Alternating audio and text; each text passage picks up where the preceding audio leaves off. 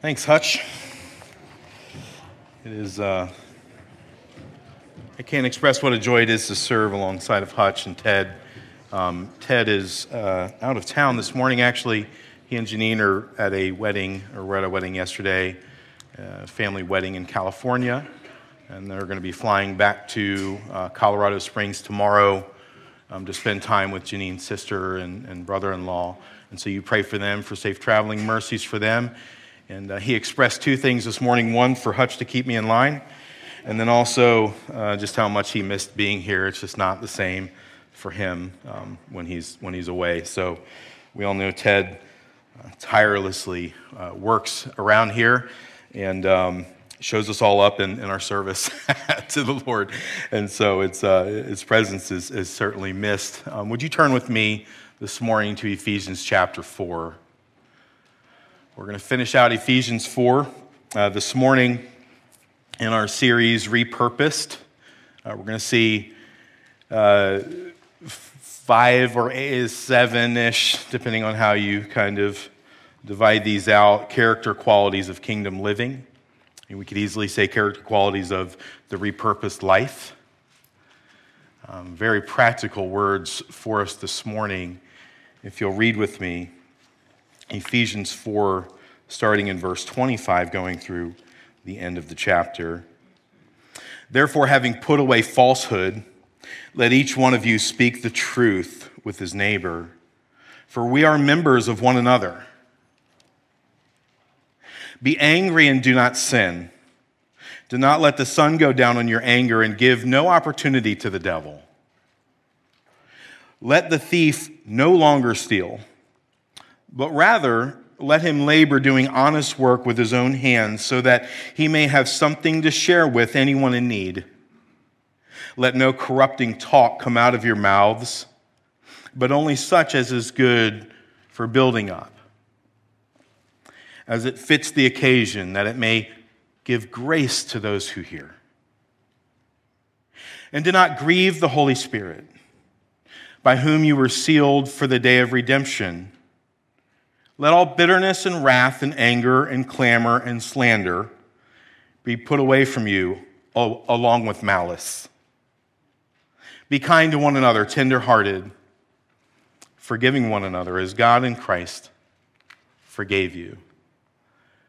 We could take each one of these imperatives and preach a week on each one very easily. And so we're going to work through the text somewhat quickly this morning.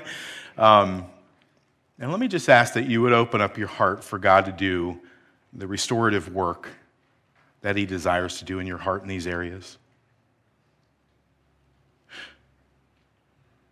He says there that we're members of one another, right? And that this community, this called out group of people, is to live different than any other group of people in existence. And so these very, very specific, very practical areas of our lives have got to be different. And so last week we were urged to take off our old way of living, right? We talked about this dirty t-shirt, right? With its passions and behaviors, we were told to take it off, right? Like a dirty, nasty, sweaty shirt, and put on this new life, to put on Christ. Paul's telling us this morning that there's some conduct that needs to just simply be put away, right? Burn it, right? Like an old t-shirt, put it away. Walk away from it. Right, some tendencies we have in our everyday interactions that we need to take off like dirty laundry, but he doesn't leave us hanging. He doesn't tell us to clean up our dirty laundry. He doesn't say, Christianize it. He doesn't say, clean up your life and just do better. That's not what he's telling us here, right? He doesn't tell us to just clean this up, but to put on something so much better. So much more beautiful, so much more life-giving, that communicates hope and grace to those around us, right? And so we see these character qualities of kingdom living, or character qualities of the repurposed life, right? I think most of us would say, I don't have an issue with lying. Anybody want to confess they have an issue with lying this morning? Right, no one wants to confess it, right? But maybe some of us have that issue. But I think if we look at these words, speak the truth with your neighbor, right? That brings it down another level. Like that I struggle with, right? To speak the truth with my neighbor. That can be more of a challenge. It's one thing to simply keep our mouths closed, right? But it's another thing to actually speak the truth, right? In a loving, compassionate manner to our neighbor. We don't want to embellish the truth, right? We don't want to leave out key aspects of the truth. We want to rightly represent the truth with our neighbor. You know, a neighbor biblically is anyone that you're in contact with on a regular basis, anybody. Right? Neighbor here is referring to somebody even closer. Maybe someone next to you this morning. Maybe someone in this room. Or somebody that might typically be here, like maybe Pastor Ted. Right? Right? Paul, in giving us this reason behind what he's saying, he says, therefore, we are members of one another. Paul is specifically talking about our conduct in the church. Right? We're told in 1 Corinthians 13:7, we know this, right? Love bears all things, believes all things, hopes all things, and endures all things. Right? Which means that I'm obligated to trust what you tell me because you're my brother or you're my sister in Christ. I'm obligated. In the church, it can be very easy for people to be offended. And at Pillar Stafford, we really strive for unity. Hutch was teaching our Next Steps class this morning to some people, and the class, it's the class that we require for anybody to become a member here at Pillar Stafford. And we quote in the Next Steps a quote from Augustine who said, in essentials, unity. In non-essentials, liberty. And in all things, charity. Love. Right? That's the culture that we have to have here at Pillar Stafford. And that, I think, is the culture of what Paul is laying out here in Ephesians. Right? There's so much to say, on this, but our ability to speak the truth to one another is essential to our effectiveness and to our unity as a church. If you're easily offended by if you're easily offended by the things another church member is saying to you, then you're simply not loving them well. You're not embodying that 1 Corinthians 13:7. But if you're the person that seems to constantly be offended by others, then you're probably not loving your brothers and sisters well either. It's this two-way street. Right? Speaking the truth in love is a mark of Christian maturity. Right? It comes from one who allows the Spirit of God to redeem their posture towards one another, redeem their vocabulary, the words that we may use, but also the Spirit of God to redeem even our inflection in the way that we say things.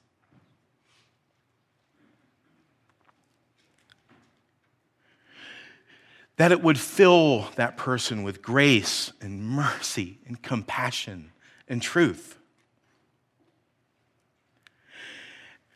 And so we ask ourselves, is that how I interact with people here? Let's even make it a little step harder. Is that how I interact with my spouse and my children? Kids answering back there? So let's go. I hope not. Right? Hopefully my kids aren't answering. But then secondly, right, Paul is telling us in these character qualities of kingdom life, right, to put off sinful anger, right, in verses 26 and 27. To put off sinful anger and put on righteous affection. When we read the words, be angry and do not sin, we become confused.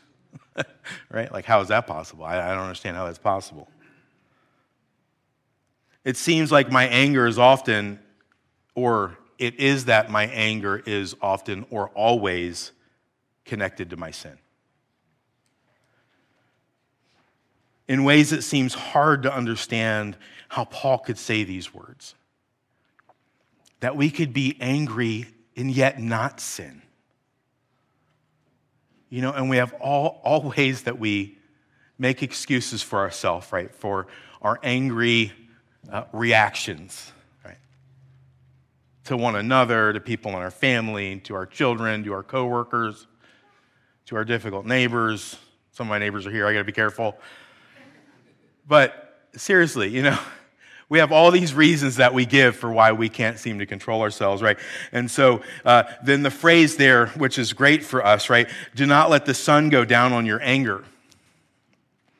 Right? And we say, well, how much time do I have left, right? Or I don't have my phone on me. That's what we don't look at watches typically anymore, right?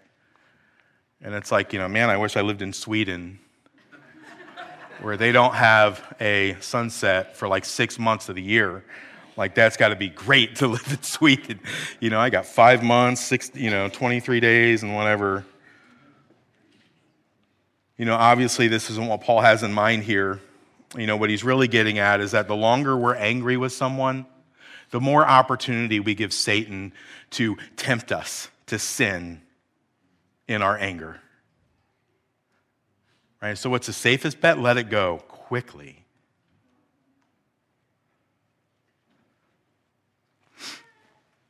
Let it go.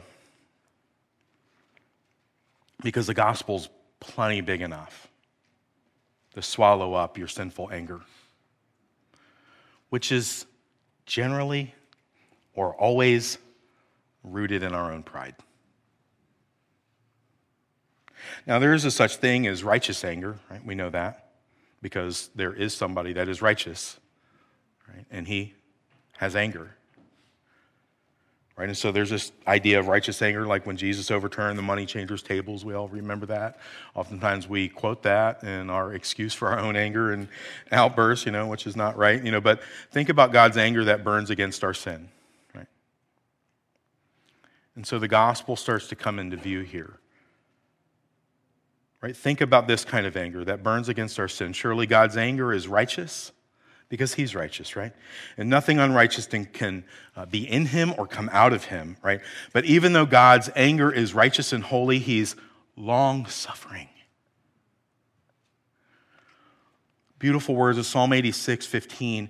But thou, O Lord, art a God full of compassion. This is the Old Testament God, okay?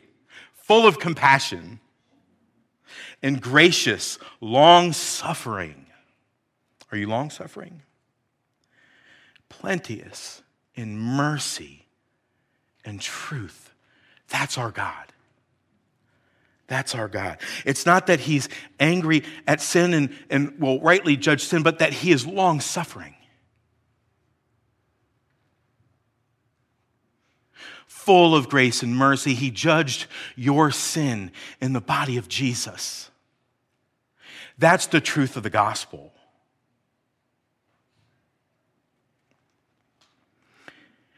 He is just in judging sin, yet he's also the justifier that makes us right and forgives us through Jesus. He's our model. So listen, when we're angry, maybe even rightly, when somebody sins against us or sins against God, and that makes us angry, that's righteous anger, although we don't experience that too frequently. But it's where we go with that. Even righteous anger can be followed up by sinful actions because we're sinful beings. So we can rest in the one who will right all wrongs in our anger, right? The gospel is the fire extinguisher to my anger towards others. Rightly seeing my own sin and the way that Jesus dealt with me, not in angry judgment, but in kindness, taking my punishment on his body, compels me to treat others in similar fashion. It's not that we excuse sin and just look the other way. We own sin and look to Jesus who dealt with that sin for us. The gospel frees me from this sinful anger that I'm so prone to express. The way that it works for us to be angry but not to sin, I think, and this is not scripture, this is my thinking here, I think is in the moment that we find ourselves angry, first to stop talking. I always get myself into trouble when I talk and I'm angry. Always. That's why Anna says, why are you not talking? Because I'm going to sin. Because I don't need to be talking right now. And so, because I can talk in every other situation forever. Like if you're quiet, there's something wrong. And no, it's all right. Just stay there. You're fine. So 1, stop talking. 2, do right thinking in that moment. Do right thinking in that moment. Ask yourself the question, why am I actually angry here? Don't just give yourself a pass, right? Oh, it's righteous anger. Like, probably not. Why am I angry right now? Right? Is it righteous? Is it because they've sinned against me or God? Or do I just not like what they're doing right now? Do I not like who they are? Are they just annoying to me, irritating to me? I really don't like that person right now. Somebody say yes. And then thirdly, reenact the gospel. Reenact the gospel, right? Ask yourself, how can I be a picture of the gospel to this person that I'm angry at right now? How can I be a picture of who Jesus is, what he's done to this person right now? How can I be Jesus to this person right now, the one that you're angry at? Because how did Jesus treat the people, me and you, that he was angry at? How did Jesus treat his enemies? He died for them. He died for his enemies and made them right. How can I be Jesus to this person that I'm angry at right now? Third characteristic, put off stealing and put on hospitality. Or other words, don't steal, work and give. Verse 28, right? The gospel converts our selfish entitlement and turns it into hospitality. The gospel converts our selfish entitlement, right? I'm going to take what's not mine. I'm entitled to it. It's mine. Give it to me. And changes that into hospitality. For the thief, right, certainly they're to stop stealing. Right? So if that's you, come talk to us. We'll call the authorities. No, we actually have some of the authorities right here in our church. We'll just point you to. No. But for the thief, right, certainly they're to stop stealing what doesn't belong to them, right? But even more than that, they're to put on Christ's behavior that reflect this inward transformation that's gone on in their hearts. Right? I can remember friends in high school, or in junior high school especially. I, in junior high school, had issues with stealing stuff, fishing equipment like a weirdo. But I had friends that were stealing like probably not DVD players, probably VHS players or whatever they were back then, but stealing stuff like that, and so I get that. But I think, even more, taking another step, it's true that a worker is worthy of their hire. And that if a man doesn't work, he shouldn't eat, right? But Paul takes this, I think, a bit further. He's telling us that a Christian is to live a life that works so that they are not only providing for their family's needs, but can actually be a blessing and a mirror of grace or a mirror of the gospel to others in need. And so it takes this kind of sometimes seemingly mundane act of every Monday through Friday or whenever your work schedule is to go to this, quote unquote, secular job. And it helps us understand that no, that is actually God's providence and calling in your life right now. This is part of God's mission in your life right now, is to work that he will provide for you and your family through this paycheck. But then it's also his mission to use that as a picture of his goodness and grace and mercy to others in your life. This new life that we have in Christ, this new self that we've put on in Ephesians 4:24, right, looks less like taking and more like giving. It looks less like taking advantage of others or using others to get what we want, and more like arranging our lives to meet others' needs. More like rearranging our lives to meet others' needs.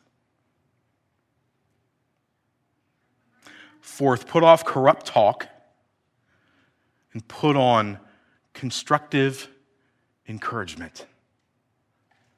Man, I feel like this is like the most practical character quality of a repurposed life, is the way that we use these words that come out of our mouths. The way that we use them in our interactions with each other, with our spouses, with our children, right, with those out in our community and those all around us in our church. I mean, our words, our inflection, right? I mean, just the way that we talk, the things that we talk about, the way that we point things out to people, it betray us. These words betray us that we are, in fact, sinners in need of serious redemption. So the gospel moves us from using our words to hurt and tear down to using our words to give grace and build up those around us. Constructive encouragement. When we're drawing from the deep well of gospel truth, we begin to see the words of God in the Bible as beautiful, sweet, and life-giving, right? The gospel, God's word about who Jesus is and what he accomplished on our behalf, and the life that he offers us by faith transforms the way that we talk. Not in speaking these little Christian cliches that we have, right? But something much deeper. Something much deeper, right? And so the word for corrupt in the Greek carries the idea of rotten, putrid, filthy. It's like biting into an apple that looks good on the outside. You ever done this? Bite into it and it's just soft and sour on the inside. Maybe you get the worm that was in it or something.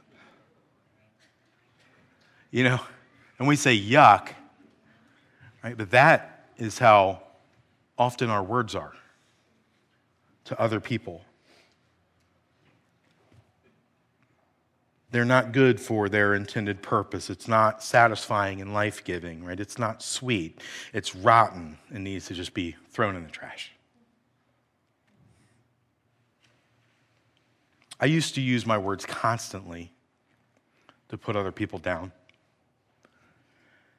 I can remember as I think a junior in high school, I'd hurt a lot of my friends by my words. I was always ready for a debate, always ready for an argument. I listened to all the such and such a kind of political news, and I was ready to fight about, pointless issues, really. And I had a friend, and she came to me and said, Garlem, you've really offended a lot of our friends. In the way that you talk to them, the way you put them down, you're always sarcastic. And it's just really caused a lot of pain. And I did not receive that well. But she was absolutely right. And so can you believe, very soon thereafter, I don't even remember what the date is today, let alone how many weeks after that it was. But my youth pastor taught on this portion of Scripture in Ephesians. And I can remember it was just like God taking a knife, just going right into my heart. He was like, this is you, man. This is you. And so as a junior in high school, sitting in youth group that night, God broke me. And he hadn't finished it yet, but he began to redeem the way that I talk to people. And so Kristen's words, rang true in my head and in my heart. And I knew she was right. And God began to cut that stuff out. And that's kind of painful. And I've got to own up to this. Yeah, I'm a jerk. I'm all about myself. It's all about my pride, making myself look better. And I use my words to make sure that everybody knows I'm concerned about, logic, and I want to argue, and I'm a junior in high school. I want to argue about, your faulty logic when it comes to this issue and blah, blah, blah, like just foolish, immature, and hurtful.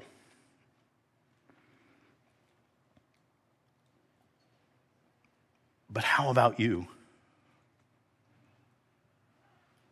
Are your words building people up around you? Are they encouraging them in their faith in Christ? Are your words seen as loving and sweet like Jesus? Or do they often sting and just hurt a little bit? Sometimes we can be so sarcastic, but then we laugh at the end, right? Ha, we're just joking. And the person's like, man, that kind of stung. Like what?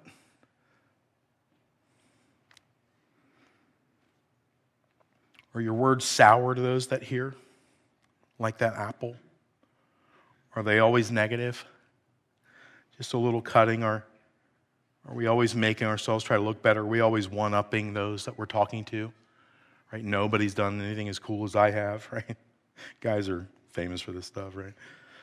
Are you so concerned about precision of words that we're always correcting people? These are just my thoughts. Sure, we're not cussing, right?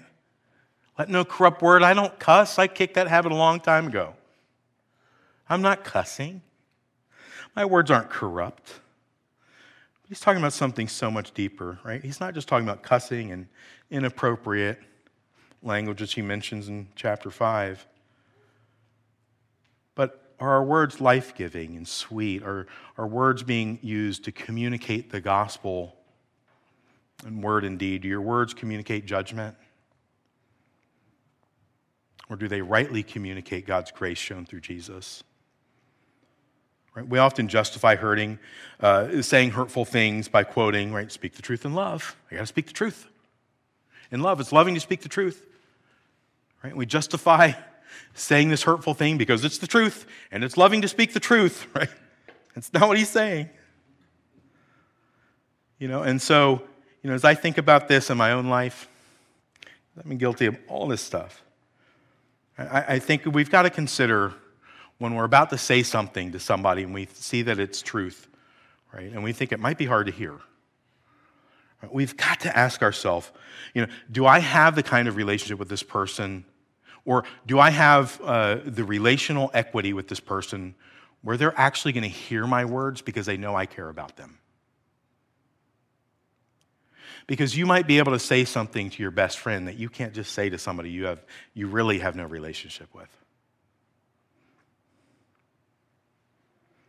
Are they going to hear my words of truth in a manner that is actually going to be helpful, right? Building up. Do they trust me enough to say these words? Be slow to speak, quick to listen, right? And so sometimes people are just not very self-aware about the things that they're saying or their tone of voice, right? Even though they don't mean to be hurtful, can often be hurtful. Right? The gospel helps us care for others by evaluating what we're going to say. Because we want our words to be consistent. That word axios, consistent, worthy of Christ, worthy, consistent with the gospel. We want our words to be that way.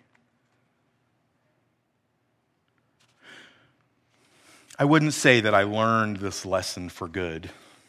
I still catch myself, even in the tone of my voice, saying things to cause hurt, embarrassment, maybe to get a point across passive-aggressively. The other day, or often, I will say something cutting to my wife, the one I love the most in this world. I'll say, who left the lights on downstairs when she had just come upstairs, And she's like, I'll go turn them off. No, I'll go turn them off. I'll go turn them off. She's like, I'm up and down these stairs 15 times a day doing laundry, and you're going to get on me for spending the, 18 cents of electricity that it's going to cost, or probably 3 cents. John Blakemore could do the math for us real quick and tell us how much if I told him the lights and how much they burn. But, that's the kind of stuff. And so is God redeeming this sharp tongue, James says? In the context of Pillar Stafford, right? This is serious stuff. Do you use your words to build up and encourage your brothers and sisters? Do you use your words to complain about things you don't like? Do you use your words to tear down? Church culture, especially in a new church, is very fragile. Clint Clifton has reminded us of that many times. You have a say in the culture here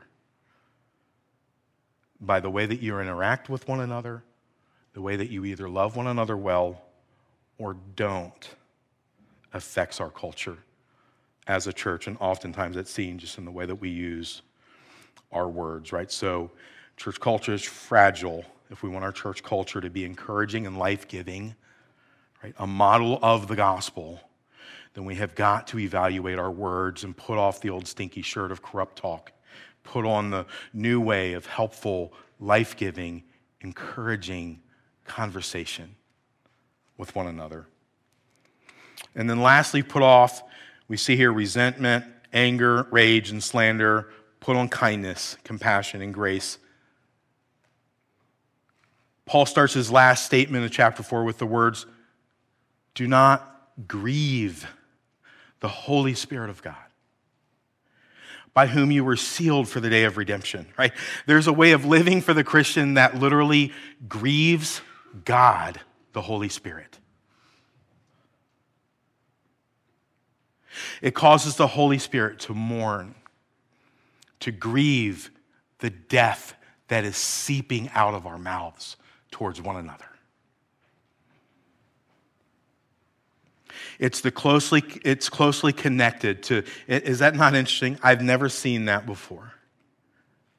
I've kind of always had that little phrase stood off on its own. Don't grieve the Holy Spirit. But literally that the words of my mouth, the way that I treat you, the way that I treat my wife and children, the way that I treat my brother Ted and Hutch is what oftentimes grieves the Holy Spirit that lives inside of me and is redeeming me and making me new. The Holy Spirit grieves this dead life still lived out, and we still live out this dead life, right?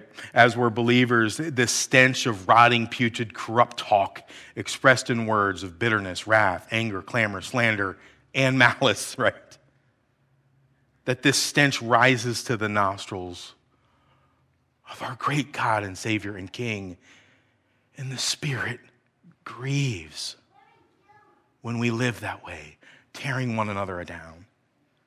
And so this list of qualities of the old self, right? The old dead self, this dead walk, conduct of life, right? Have no place in the life of a person who's been changed by the gospel of Jesus Christ, who is no longer dead, but is alive and redeemed. And so bitterness, right? Sour spirit or resentful attitude. Secondly, wrath and anger, judgmentalism, festering anger, always ready to fight. Clamor, outbursts of anger, blow-ups and yelling. Slander, abusive language, right? Statements that are false and damaging to someone else's character. Malice is hostility. This can't be in our church. This can't be in my life. And if it is, I need brothers around me that rebuke me. And this can't be in our church. If we want to have true gospel-centered culture that communicates love and grace and hope and peace that we have in God, we can't treat each other like this. I feel like these are a summation of what he's already said. These are 3 essential character qualities of kingdom living. I'm going to try to get through this really quick. None of this good behavior has at its roots and origin in us, right? It's all produced in our lives as, like we saw in 3:17, so that Christ may dwell in your hearts through faith, that you being rooted and grounded in love.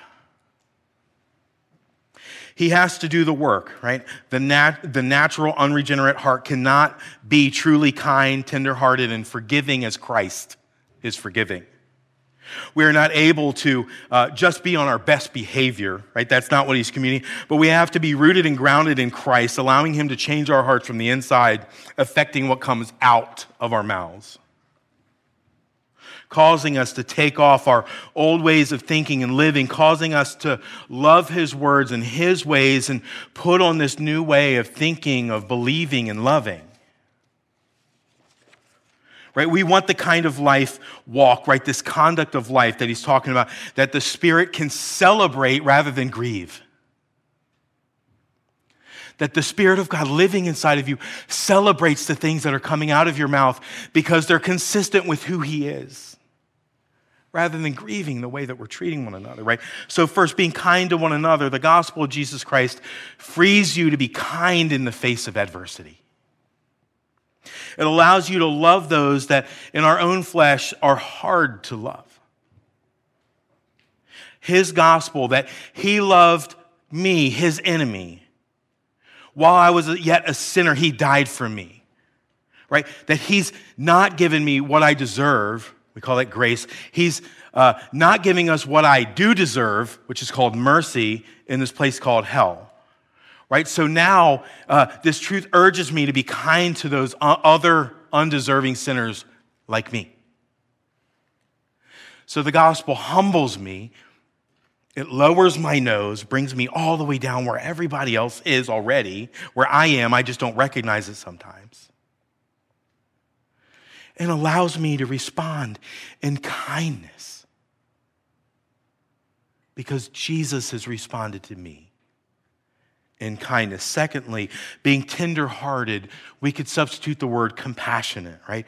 The gospel that Jesus looked on me with compassion rather than judgment that I deserved is why I can be compassionate to other undeserving sinners like myself.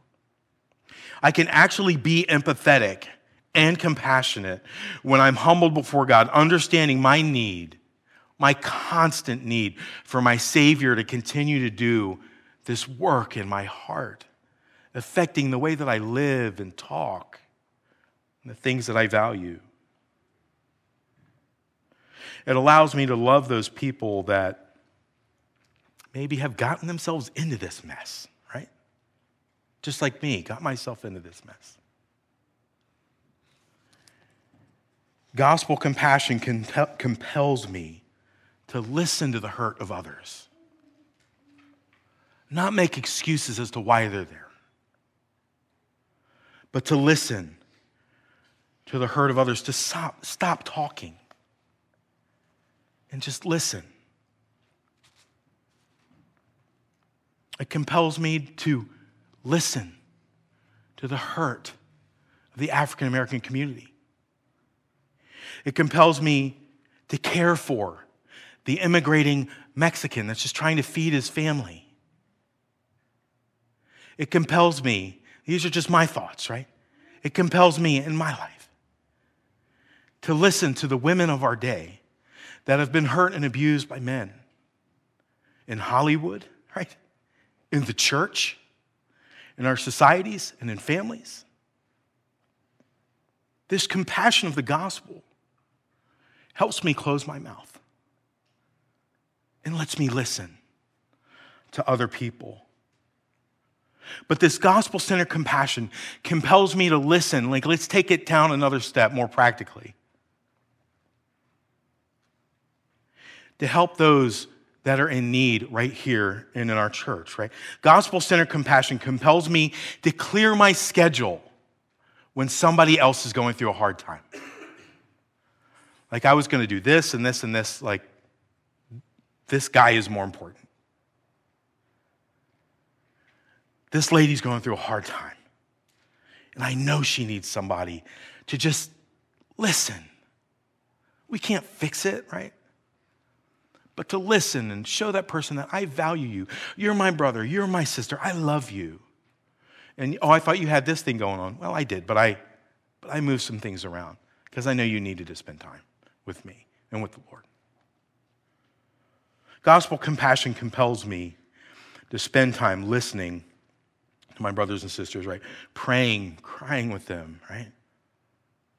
Reading scripture together, and even worshiping, right? Through song together. Gospel-centered compassion allows me to take time out of my day to sit and listen to my wife. And I got to set my phone aside, close my computer. Like I'm so easily distracted. Like we went to a restaurant last night and she had me face right to the wall. Nobody else. I can't see anything else going on, But the gospel compels me to give my wife the attention that she certainly has earned from me and all the stuff that she does for our family. But to love her, even when my day might be going crazy. Gospel compassion compels me to stop and listen to what's going on in my kids' lives. To listen, stop. Well, I'm not concerned about, you're not in, I got to tell my kids, you're not going to get in trouble for anything you tell me right now. I just want to know how you're doing. I'm like, really? Is this a trick? Is it, maybe, but no. But the gospel drives us to this kind of life. Where I'm actually more concerned about my relationship with those people than being right.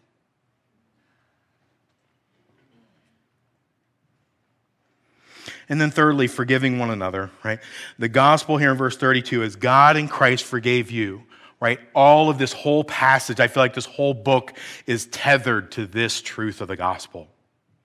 That God in Christ, God, not just, but in Christ, right, through what he did, through Jesus, in and through Jesus, dying for you, making you right, only in him, by faith as you trust in him for your salvation, right? He gives you the power to forgive others because he has forgiven you of so much more than this other person has done to you.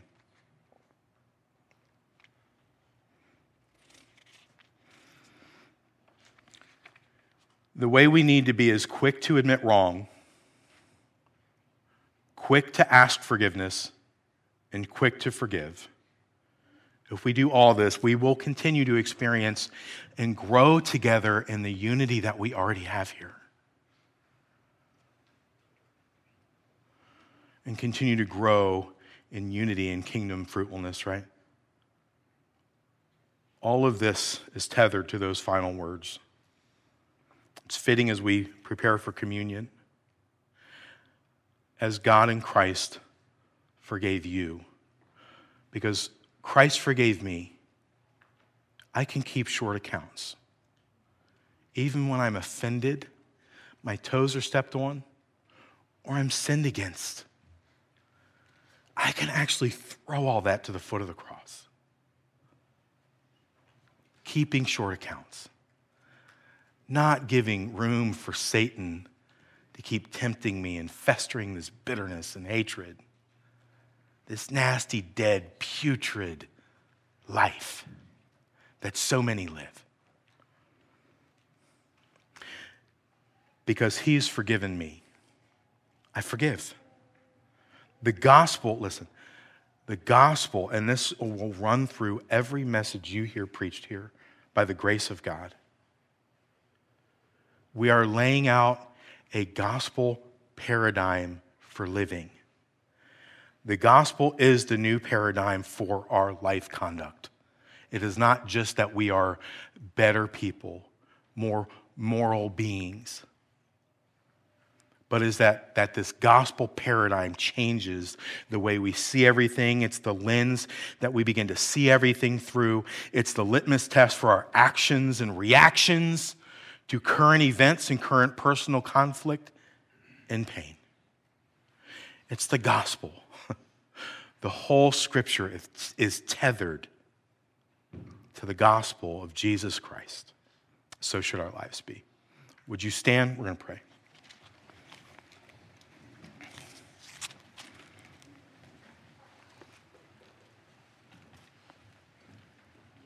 Our Father, you are so good in giving us Jesus. Lord, might our lives, our interactions with one another here at the church, our interactions with our spouses, our children, our extended family, our friends, our neighbors, our co-workers, and everything, Father, rightly depict your love for fallen people, rebels in need of a Savior. In Jesus' name we pray. Amen. Thank you.